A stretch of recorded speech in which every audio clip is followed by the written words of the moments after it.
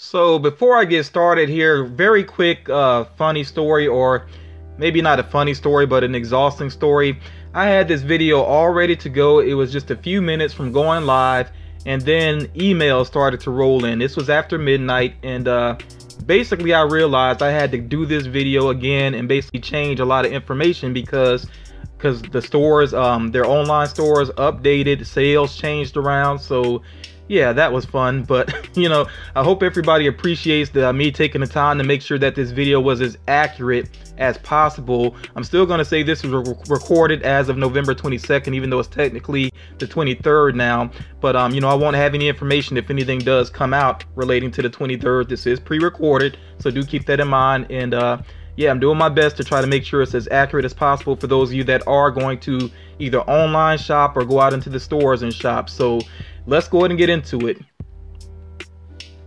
So I thought this was kind of interesting that Pop Price Guide decided to do their own exclusive, not something official with Funko, but they went with this custom of X-23, and you see it's her in her X-Force outfit, which I think looks pretty cool. They only made 25 of them, and they sold for $60 each, which if you're new to collecting, I know that sounds very pricey, but for a custom, that's about on par with the way that customs get priced.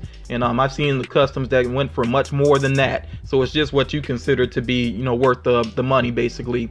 And Pop Price Guide, you know, especially for new collectors, if you are not familiar with that website, you should go check out the website, and I would go ahead and set up an account as well. It's a great way to keep track of your collection. They let you know the value of the figures, at least a ballpark, you know, estimate of what the figure is worth. And they generate a top 10 for you, what your top 10 most valuable pops are. And you can also create a want list, and you could easily share that URL with friends if they you know, like if you're working out trades or whatever it may be. So a lot of good things about Pop Price Guide. Definitely check them out if you haven't done so. So the Beerus released, and it did sell out, which is no surprise there. And I'm really glad to hear, you know, some people contacted me. You let me know that my heads up allowed you to get this figure and add it to your collection. So I'm definitely glad to hear that. I'm kind of surprised that the Beerus turned out to be the same one that was released before. I know they did this one before, and there was a metallic version as well. Because they chose to hint at it in a silhouette, I thought it would be some sort of variant of Beerus. I did not expect the exact same figure, but regardless, you know, for people that weren't able to get it when it was out before and you got it now, you know, I'm definitely glad to hear that.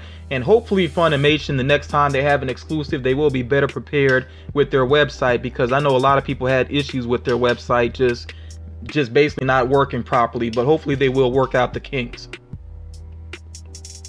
So as far as figures that are available now in some areas, the Star Wars movie moments, I've been talking about those, you know, and I said last time that I knew they were about to drop, and yeah, they are in Walmarts, and I would say look around for these and keep checking the website, because I don't think these would be really worth paying a hiked up price from somebody else. You know, just look around and keep checking the website, like I said, because even if they're not online right now, they have all been listed at some point, and I think they will get listed again.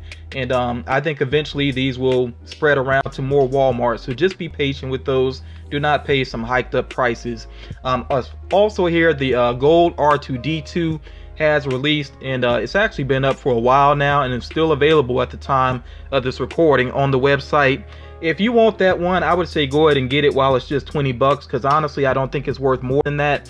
I feel like this is like the BB-8 where they put the dome over it just to hide the fact that you know, the materials they use are even less expensive than what they usually use for pop figures. So and there was even a word from one of my patrons that said that Hot Topic basically let people know that the head could come off in shipping. So that kind of tells you, you know, how well made that figure is. So again, I would say if you're going to buy it right now while it's 20 bucks online. And I think that will be the price in store as well. But definitely don't wait and then end up paying like $10 more for it. I just don't think it's worth that.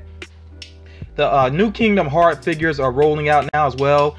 There are 2 exclusive versions of Sora that are store exclusives, but you know, the rest of the figures, you can find them at multiple stores. Hot Topic actually has them on their website. And do remember that there is a chase of Heartless as well, which I think you do get a chance at the chase when you order with Hot Topic. So I mean, you can check that out for yourself. But yeah, If you're interested in those figures, go ahead and start looking for them. And then the Flocked Crash Bandicoot, which is a GameStop exclusive, is up on their website as well.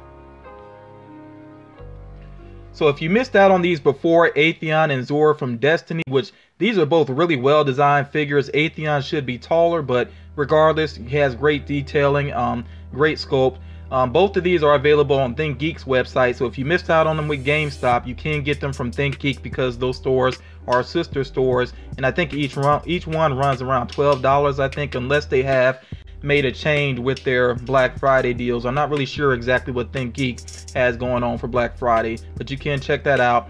And then also Box Lunch, I didn't really see anything new on their website, but I do know that they have pops buy two get one free. So yeah, you can check out and see if you missed some of their exclusives in the past, you can go see what they have. Like I know they have Star-Lord with headphones.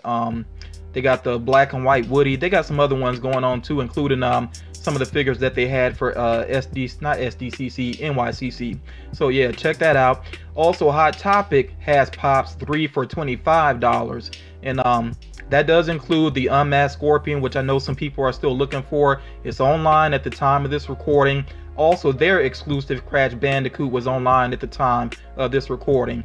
And I definitely want to give a quick shout out to one of my subscribers, James Tree, who did send the Unmasked Scorpion to me. Very much appreciated. Thank you so much for that. That really is an awesome looking pop figure. I didn't do an unboxing video just because I've been so busy and it was just, you know, the one figure, but I do appreciate the kind words in your letter as well. So if you're watching, James, excuse me, thank you so much for that.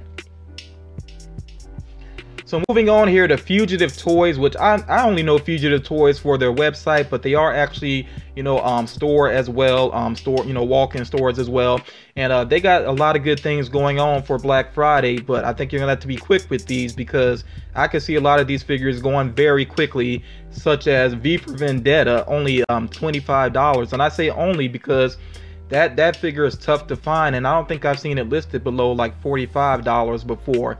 They also have some Funko HQ exclusives like Robot Freddy, Seattle Freddy. They got the Ghost Rider ride for 15 bucks. They got the Grady Twins, $20.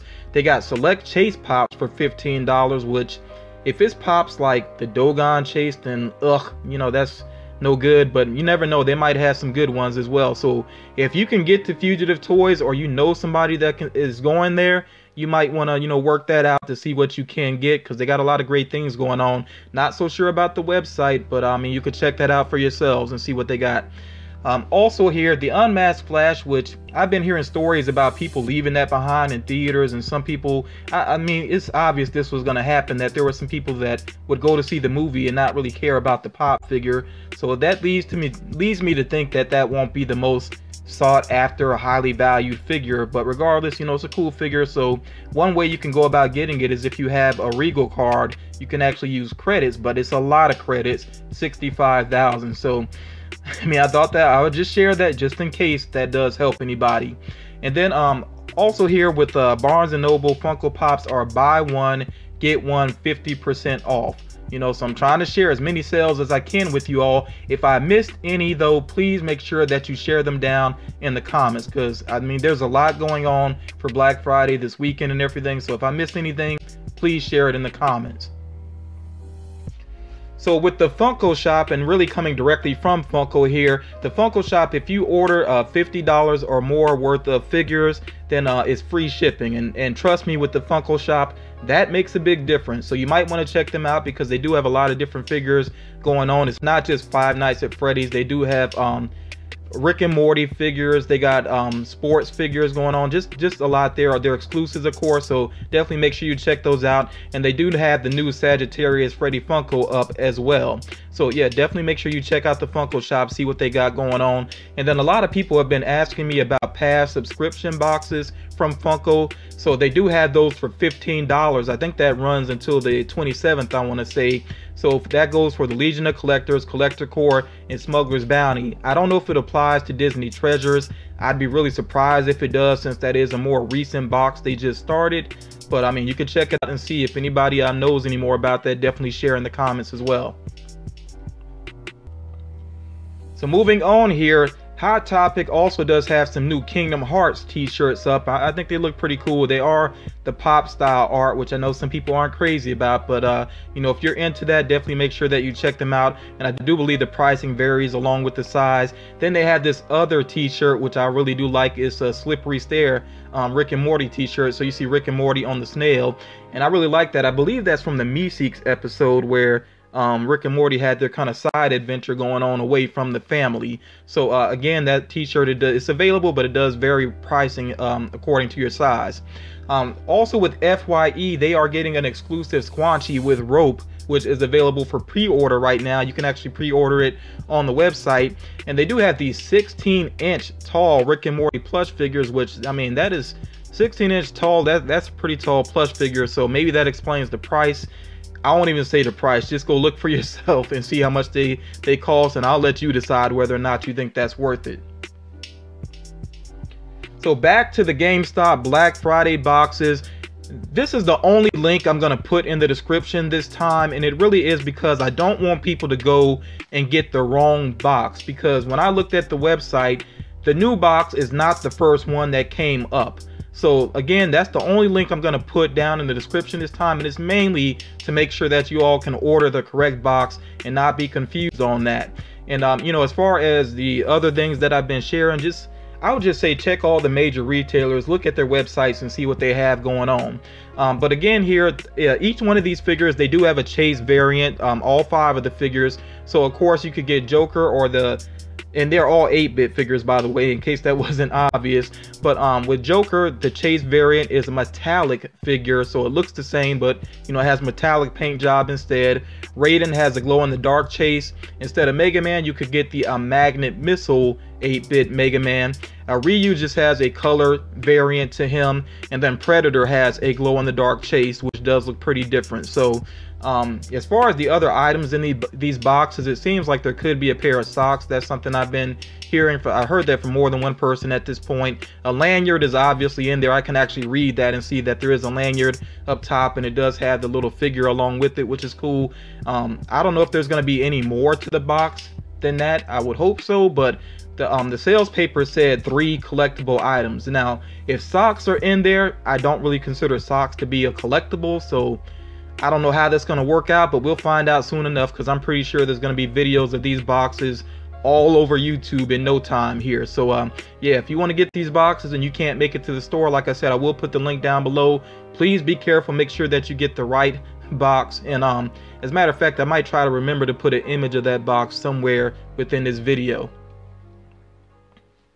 So moving on here, last time I shared the black and blue Batman Mini Hikari 2-pack, and they have another one of those here. They have the gold and black 2-pack. Now the black does look different in the new one that they just revealed. I think it is darker, whereas the black in the black and blue 2-pack is more transparent. So that's a little bit of a difference there. Each of these 2-packs is 2,500 pieces each. I would check with online retailers, and not the major retailers, but check with some other ones and see if you can find these listed. I don't think I've seen them listed at this point, but just look around and you might be able to find them. If anybody has seen these online, definitely share that information down below. You know, let's help each other out, basically. So the Spider-Man figure that I shared last time, I asked people if you noticed any difference in the images, and I had people saying one was maybe metallic. I think somebody said one of them had a different book. I think when you're trying to look for certain things, you just start to see things there that aren't there, because as far as I can tell, it is just one figure here, and I don't think there was any trickery with the pictures. So that actual Spider-Man figure, it comes along with this gift set. They're calling it a gift set, the Spider-Man Homecoming gift set, which I gotta say is just amazing value. And of course, I'm not endorsed in any way to say that, but this is just $35, and you get the movie. Of course, you get the Blu-ray plus DVD plus digital copy of Spider-Man Homecoming. You get the pop figure, you get 2 pairs of socks, you get what looks to be a comic book. I'm not 100% sure on that, and also a pen as well, I think. So that's pretty amazing value in my opinion, and you can pre-order this right now on Walmart's website. I think it has a December 5th release is what it's saying. I'm not sure if that applies for in-store as well, or if that's when it ships out. Not exactly 100% sure how that works, but regardless, this is pretty good value, especially if you are a big fan of that movie. So hopefully I'll say the name correctly here, because I don't really follow the NBA that much. I'm pretty much all about mixed martial arts, UFC. That's really my main sport that I follow. But I think the name is Joel Embiid, and also here Gordon Hayward. These two basketball players now have pop figures, and they actually are available right now. They're not exclusive, so just look around and you should be able to find these fellas here.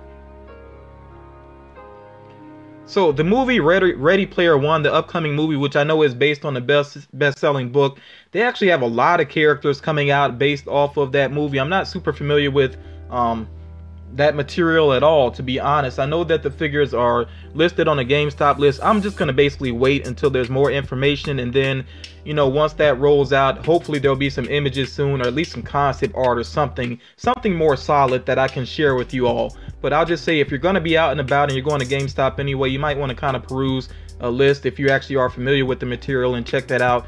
But like I said, I'm just going to wait till there's something more concrete there. Now, I know a lot of people have been saying they really want pops from, based off of Bendy and the ink machine. So rejoice, Bendy with Wrench is on the way, and he will be a GameStop exclusive, which that's not really a surprise. It makes sense for a game character to be a GameStop exclusive. That's all that I know at this point. If I learn any more, of course, I will update you all.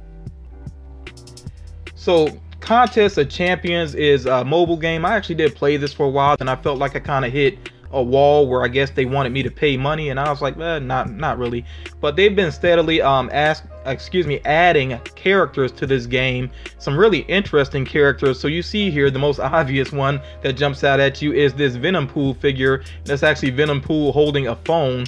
I'm really glad that they made this figure, just because the Venom Pool that was exclusive to Pop in a Box is one I'll probably never have. I don't deal with that company. I think they have way too many issues with their shipping. Even their own exclusive, they shipped it out with damage on a lot of them, so not cool in my book there. But yeah, I'm looking forward to picking up this Venom Pool, and there's a chance that there might be more than one version, because I know this one here is a GameStop exclusive, but I think there's a possibility there might be more than one version, because more than one has been spotted on a list.